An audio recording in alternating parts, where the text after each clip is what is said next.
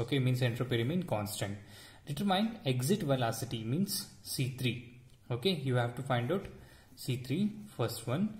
Next, ratio of cross section area of exit to the throat means area ratio. Exit means 3, say 3 divided by A2. You have to find out these two.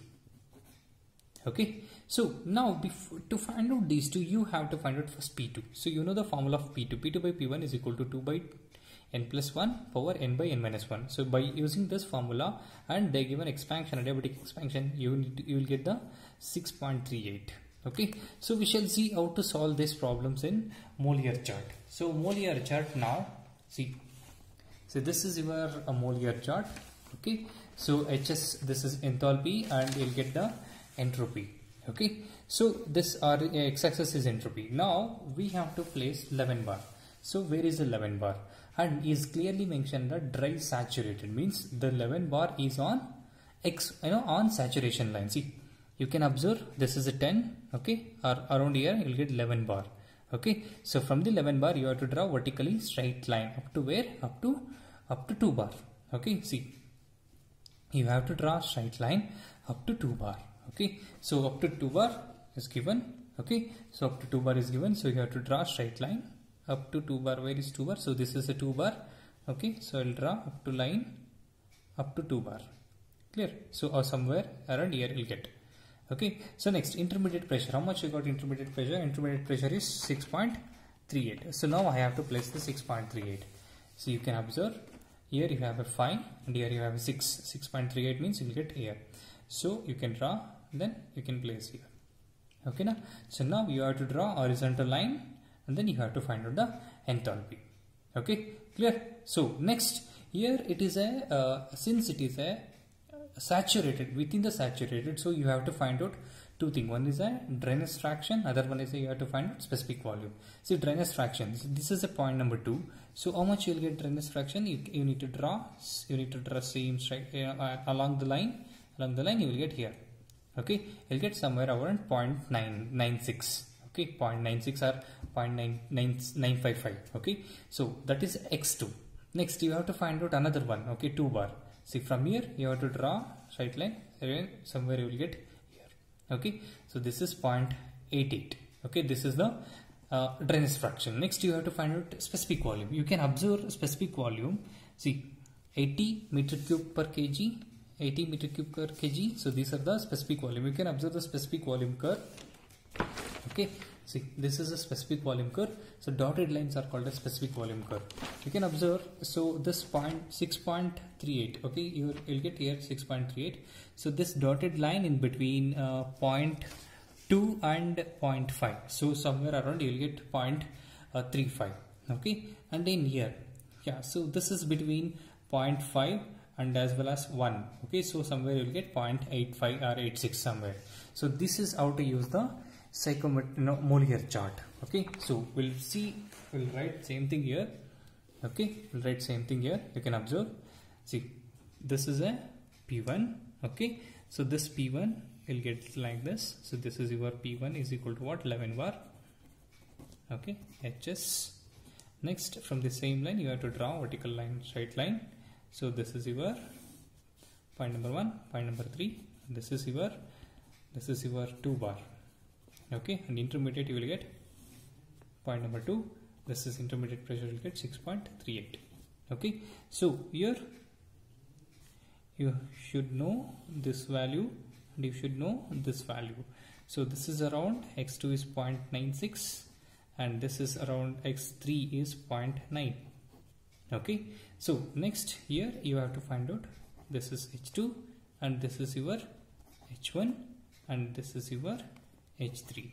Okay, from the chart you will get h1 is equal to 2780 kilojoule per kg, h2 you will get 2680 kilojoule per kg, next h3 you will get 2480 kilojoule per kg, next x2 you will get 0.96, next Vg2 you will get 0.3 meter cube per kg, next x3 you will get 0.9, next Next Vg3 you will get 0.88, okay, meter cube per kg. Using this we have to find out one by one.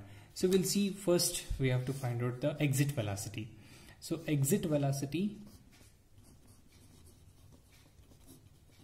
okay, to find exit velocity, you know the formula C3 is equal to square root of 2000 into h1 minus h3.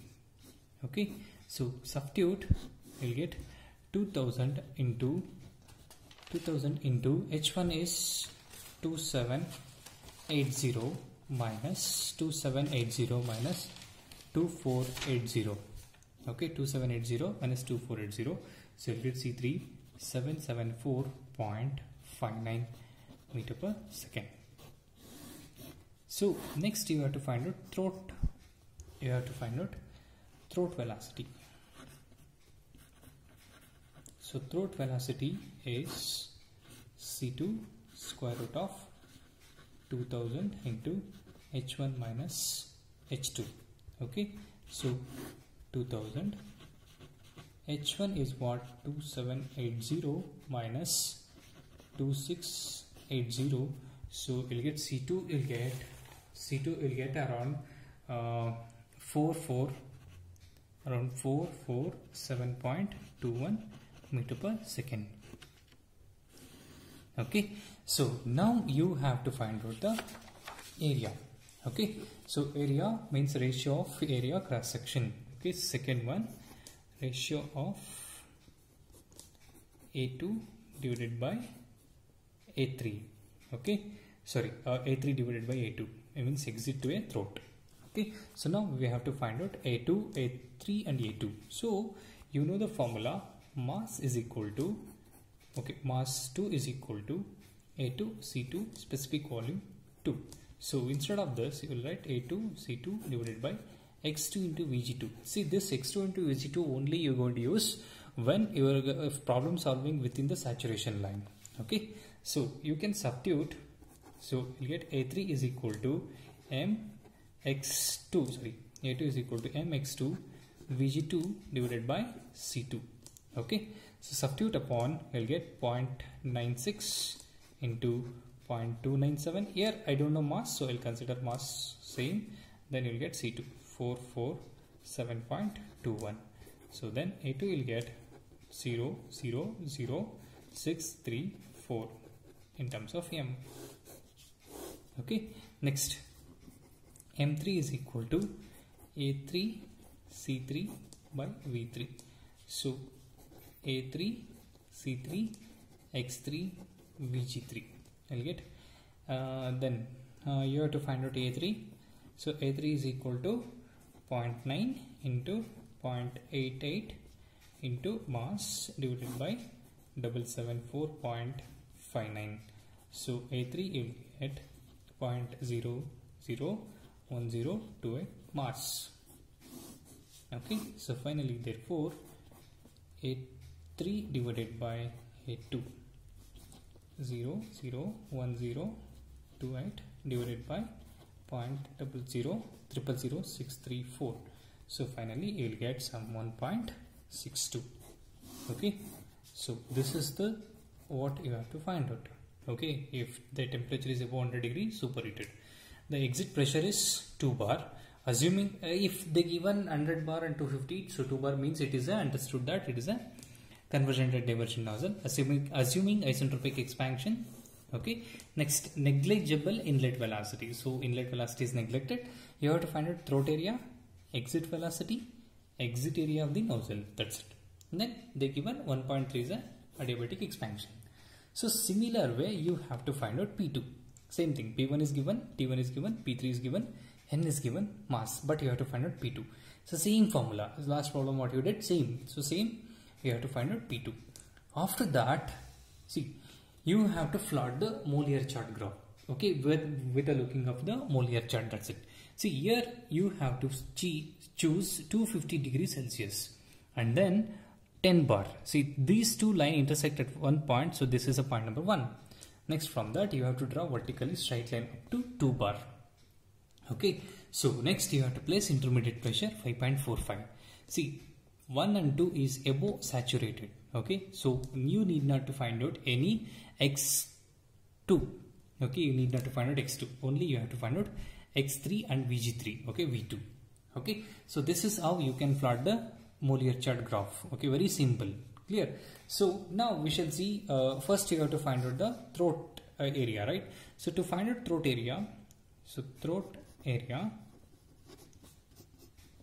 area, mass is equal to, mass is given in the problem, A2 C2 divided by V2, but you have to find out C2.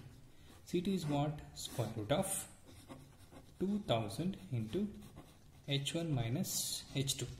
Okay, so H1 is 2930, H1 is 2000 into 2930 minus 2770. So we'll get C2 is around 565.68 meter per second. Okay, so next you substitute here, means A2 is equal to mass into V2 divided by C2. So A2 is equal to, mass is 0.2 kg, V2 is 0.4 divided by C2. You get 565.68. So finally you'll get A2 1.414 into 10 to the power of minus 4 meter square. So means area of the throat you have to find out. Next you have to find out exit area. Okay, you have to find out exit area. So to find out exit area, you know the exit area. You know the formula. So mass is equal to A3 C3 divided by Vg3 into x3, because it is within a saturated point. That's why we are considering x3 and Vg3. So A3 is equal to mass into x3 Vg3 divided by C3. So you have to find out C3. Very simple formula, 2000 into H1 minus H3, but square root 2000 into, what is the H1 value? H1 value is 2930 minus 2600, H3 value. So finally you'll get C3 is equal to 812.40 meter per second. So now you substitute in A3 is equal to, so 0.2 into 0.95 into 0.88 divided by 812.40. So finally you'll get A3 2.06 into 10 to the power of minus 4 meter square. Okay, this completes the second problem. Hi, so third problems in nozzle. Adiabatic steam nozzle is to be designed for discharge of 10 kg. We see mass is 10 kg is given, but 10 bar and 400 degree. 400 degree means you understood that it is a superheated. So to a back pressure of 1 bar means final pressure is 1 bar. So nozzle efficiency is given. Yeah, see, if they given nozzle efficiency, you have to multiply. You have to find out this velocity. While finding out the velocity, you have to multiply by nozzle efficiency. But this nozzle efficiency, from where they are taken, that is very important thing. And the frictional losses is assumed to takes place in a discharging portion, means it is given from the discharging. Okay, it is given from the discharging in terms of it has to be taking place from the throat. Okay, discharging portion of the nozzle. Okay, now then calculate the velocity of the steam at the throat and exit nozzle, and then calculate the throat area and exit area. Okay, see, similar problem, but only thing, mass is given and as well as efficiency is given. So efficiency is given means you have to be careful. Okay, so efficiency you have to consider only after the discharging portion, means 2, 2 and 3. That's it. You need not to multiply by from the first. If they are not given any word like you have to consider from discharging portion, so it means that you have to consider from point 1.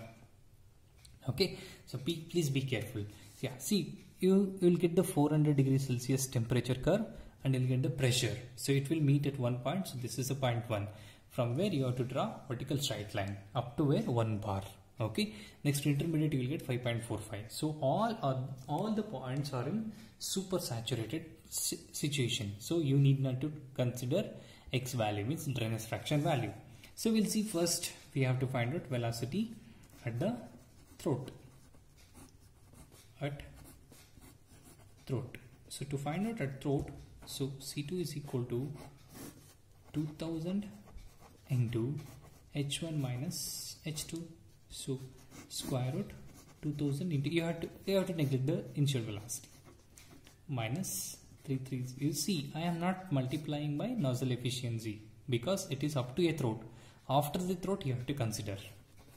So C2 you will get 678.23 meter per second.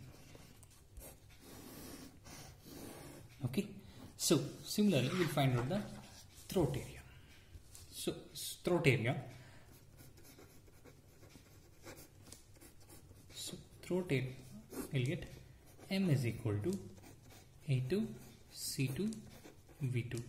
So A2 is equal to M V2 by C2. Okay. So mass is equal to 10 kg. So then V2 value will get around somewhere around 0.5, and C2 value will get 678.23. So finally you'll get A2 is equal to 7.37 into 10 to the power of minus 3 meter square. Or next you have to find out exit velocity. Here you have to consider nozzle efficiency because it is mentioned in the problem. Okay. So 2000 into H1 minus H3 into nozzle efficiency. So square root of 2000, H1 is, you'll get 3260 minus H3 you'll get 2690 into nozzle efficiency is 0.9. Okay. So next I'll get C3 value is 1024.11 meter per second.